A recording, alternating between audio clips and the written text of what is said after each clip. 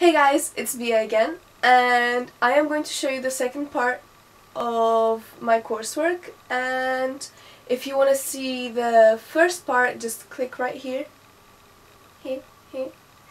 And yeah, there's still one more part to this video, but enjoy this one. Don't forget to keep working or else you won't get your grade.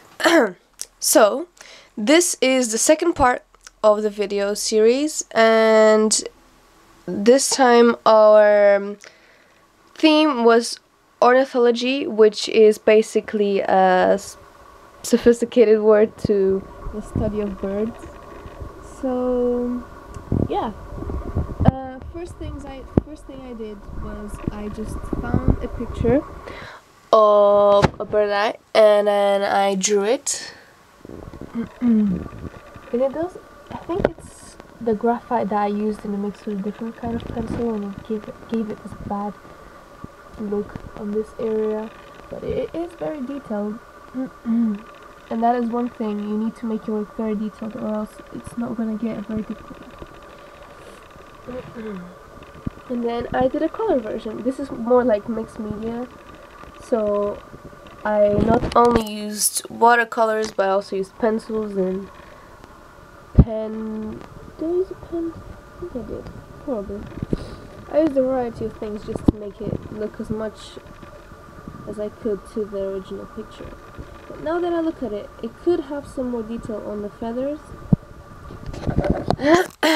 Then I chose the bird I wanted to do my project on, which was the rosy-faced lovebird.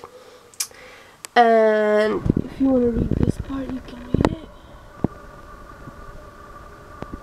And there's also this as well. Actually, no, wait. This is a description. I don't know if you can read that. It's a description of this, which was basically me doing sort of fabric manipulation with various colors. Instead of it just being focused on the shapes, I was also focusing on the colors, which were basically the colors of the bird, which are blue and green. I didn't really use the red because I just wanted to focus on the other ones. So I did some research on the bird, I drew it. So this is basically taken from this. So I was looking at the feathers and the various tones that the bird had. Then I drew it in black and white, just as I did with the other picture. But this time with the actual bird I was looking at. And then I took this picture. I made the bird I got this picture and I drew it, and then I turned this drawing into a hand embroidery, which I am actually really proud of. This took ages to finish, and as you can see I did really small stitches, and I was trying my best to be as accurate as I could to the original image. This is harder than pencil because you're trying to draw with stitches, not just shading in. You have to, every stitch has to be placed in a specific area so that you can have some sort of gradient, so stitches going into each other. And as you can see here, I did red stitches over the white stitches so that I could get some sort of gradient effect. And here you got more pictures of the same type of bird, same species. So after that, I decided to do some monoprinting. Well, so after that, I got various leaves. So after that, I decided to do a collage with feathers in black and white, and then after that, I did monoprinting. And from every time you do a monoprint, you get this.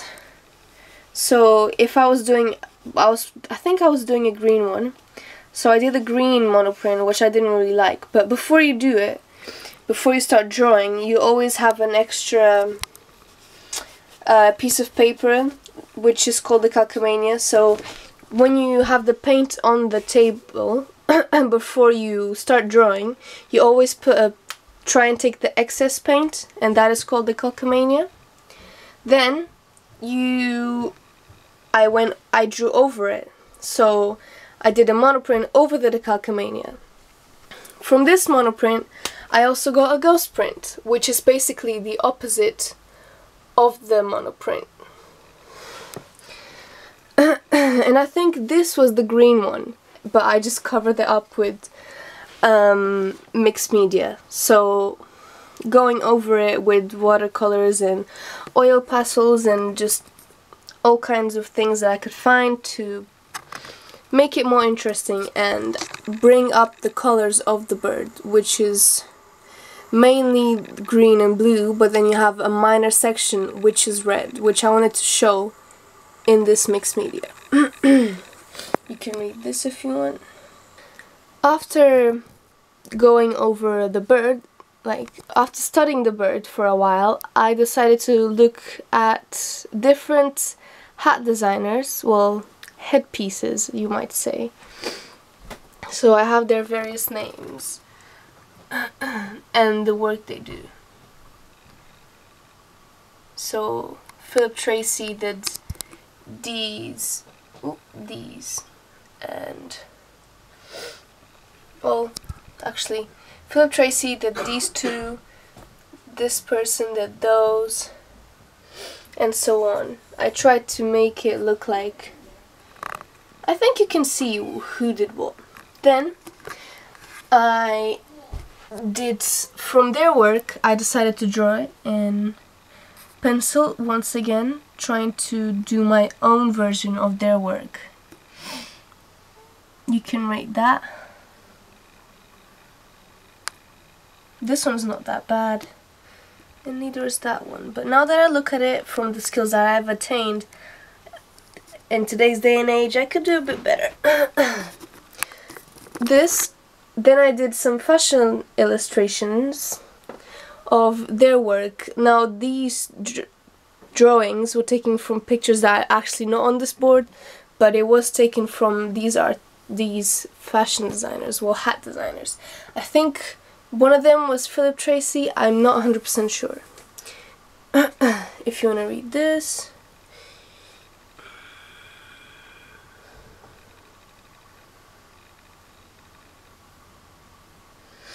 I then did a preliminary version of my final hat. Well, when I started doing it, I didn't really know what was I thinking, what was I planning to do for my final piece. I sort of just went in and made these various pieces, and I just tried to follow my drawing. Well, this was actually really primitive, as it didn't have many details on it. It was just various leaves of this, not leaves, why I keep saying leaves? Various feathers, well, feather-like shapes, layered on top of each other with this over it. And that's why it's called the preliminary piece, because it's not the final one, it's just an initial idea. So I got my friends to take pictures of me, and then you can read this one. And from this picture, I used tracing paper to trace over it, and I tried to develop this initial idea by adding more detail to it, so making it different.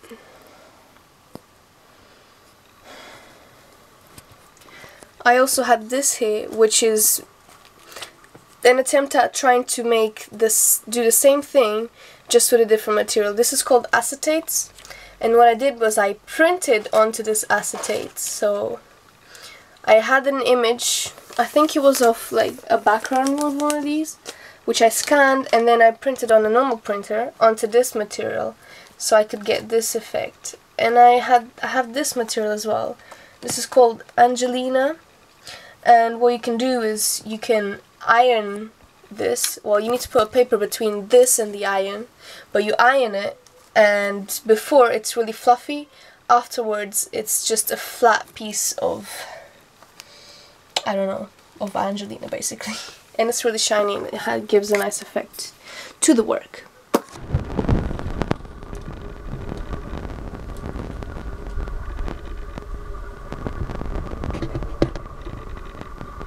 So before going on to my final piece, I decided I wanted to develop and I wanted to learn more about artists, about designers.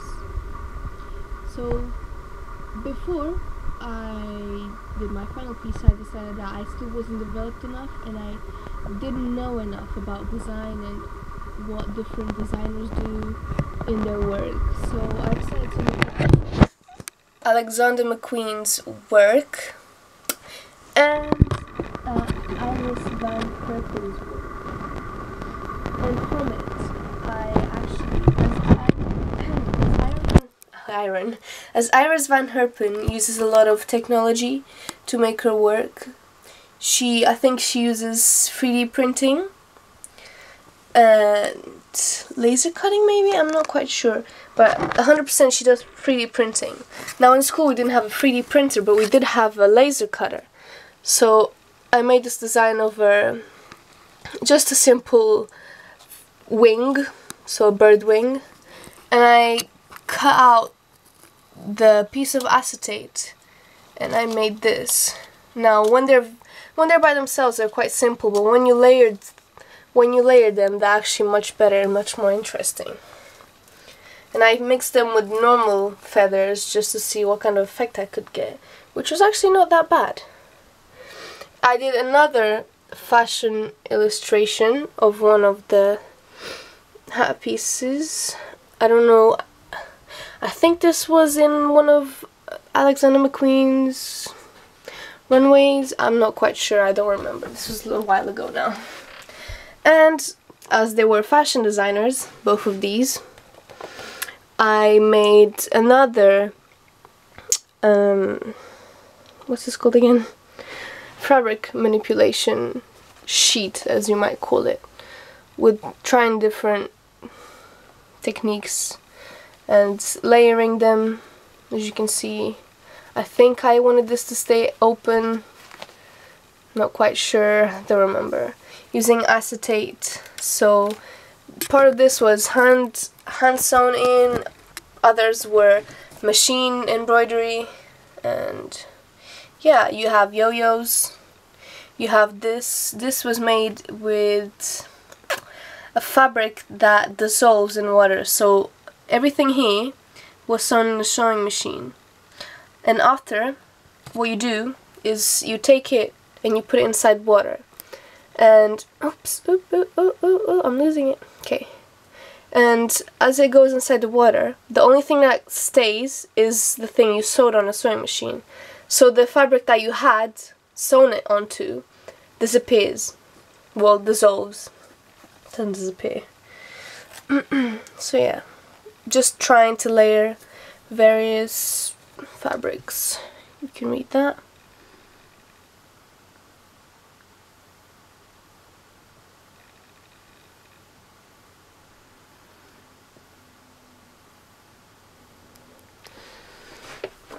Next,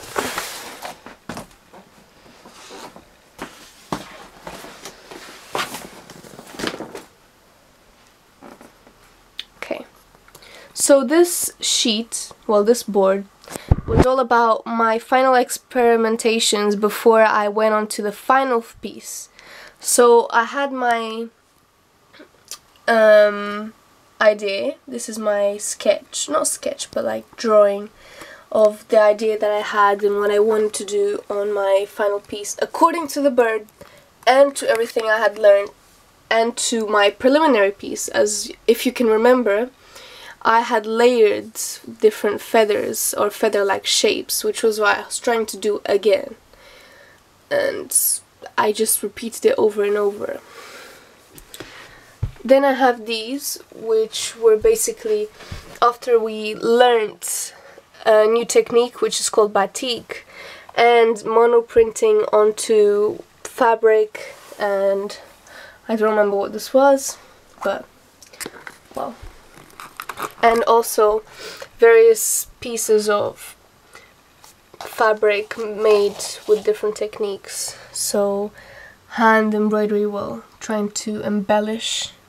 And this is lino printing, this is batik with dyeing, this is batik as well with dyeing, hand, this is machine embroidery, and laser cutting here, and we have more hand embroidery slash embellishment. And these are actually pieces of fabric which were samples from my final piece. This is the description if you want to read. And I had this little book, so as I did this board I also made a little book to go with it, which was what I used to just note down everything that I was doing and where did my ideas come from. This was the first drawing I did before I did the final big one. This was actually something that I did before. As soon as we started the first page, this is what I did. So as soon as we got this theme, I came up with this idea. And I basically I didn't cheat, but I worked my way towards this. So as soon as I knew which bird I was doing, I immediately decided I wanted to do something like this. Now you can do that, it might be helpful. This is not very important, it was just me thinking about how many of which did I need, and then how would I layer different fabrics to make different effects. So I glued in the fabric that I was going to use. And how would the back of the hat look, the headpiece would look like, and what was I thinking, what was I going to use. I was thinking about the leaves of a cactus, so in between the feathers there's a cactus, because this bird lives somewhere in Africa where there's it's really desert-like, so there's a lot of cactuses around. This was an idea that actually did not go forward because it was just too time-consuming and I couldn't keep it up. Then we have this other idea. I don't know if I went through with this. I don't remember. This is a page of just various fabric manipulation techniques, and once again, if you can see, this goes with that. So they match up with each other because I actually used it in the final piece. I have more Angelina here. As you can see, as I told you, it's a flat piece and just more fabric manipulation. More ideas. I found this image on the internet, and what I did, I just copied it down because it was just black and white, and I colored it in. This was another idea, which also I ended up realizing that it was too time consuming, so I had to do it in a different way. And then I drew the headpiece again, just in different angles, so that the examiner could see what my idea was. And I already knew what model I was going to use, so this was a drawing of my friend, and I just wanted to show what was going on in my head as I went through this. This I ended up doing, which was actually a really good idea. So it's a mix of fabric dyeing, monoprinting, and embellishment. This was also something I went through with. As you can see, I actually did it. See, these are the examples. This is actually fabric. So this was lino printing, and this was just dyeing various stages. So first I dyed it light blue, then I went with the batik, and then I dyed in between the lines that I made with yellow and blue. And this is just crazy. I just threw a bunch of dye on the light blue that I had done, and I just wanted to make a mishmash of colors which were still related to the bird.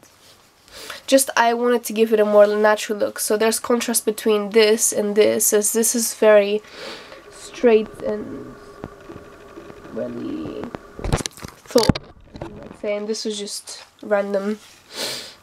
And then I did this, which was the Calcomania. So I did the Calcomania on, I think it was on paper, yeah. I used this, so it was paper. I used paper. Not only did I use fabric, but I also used paper, so I could have a range of different materials in my work. Then I also had this, which was on the front. As I said at the beginning, my bird not only has blue, but it also has green on its main colors, and in the face it's red, so I wanted to show that in my work. I just kept going, describing what was I doing and how would I do it. This is that.